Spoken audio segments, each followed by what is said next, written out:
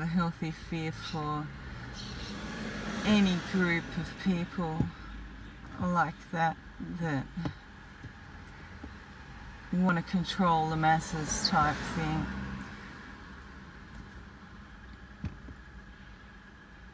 But yeah, the thunder and the lightning, being a very, like we all are, but yeah, a very electrical being, I have a lot of trouble with PowerPoints and stuff, and just anything, excuse me, electrical. Sparks always jumping out at me. I'll have to capture that. It's pretty funny. So I could feel it coming on, the visitation and the lightning, so I went to bed. I know there's no point running, and I completely forgot about it, but I woke up in the morning and I bought this rose quartz necklace that I wore to bed that night, and I woke up and I was like, I'm never wearing those fucking rose quartz again, man, they're too conductive. I was getting zapped all fucking night. And that, also sleeping in a really nylon bed. I hate nylon because I just get too charged up.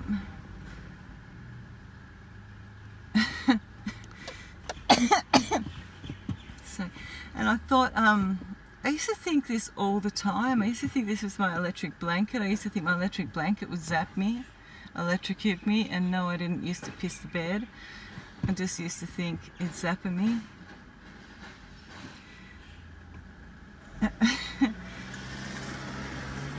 Yeah, so I went for a swim, forgot all about it.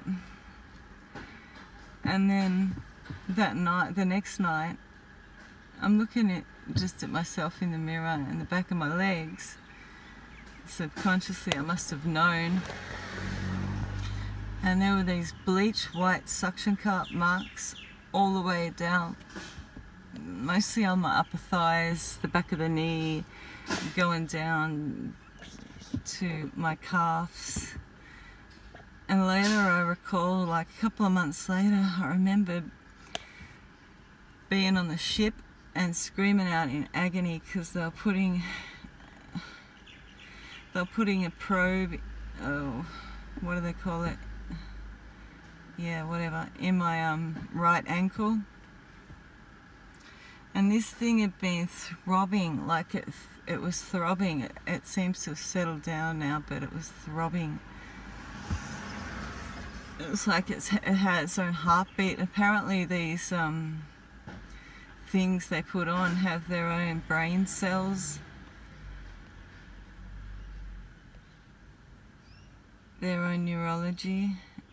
And it was pulsating a different pulse to me, and I felt it, but I don't know, it was all at once, and I remembered, and I was screaming, and they had me like elevated in the air, right way up, naked, with all these black suction cups stuck to the back of my legs, and they were putting this probe, whatever they call them, it's just, the words escape me. It's hard enough to talk about this stuff. Into my right ankle. Yeah, and I was screaming, and the woman, there was a woman who's like very genetically closely related to me, who was in my head saying, we're just doing DNA work on you, you'll be okay, and all this sort of shit. So I voted out and I was gone. But before that, like, I was seeing, this happens to me a lot. I see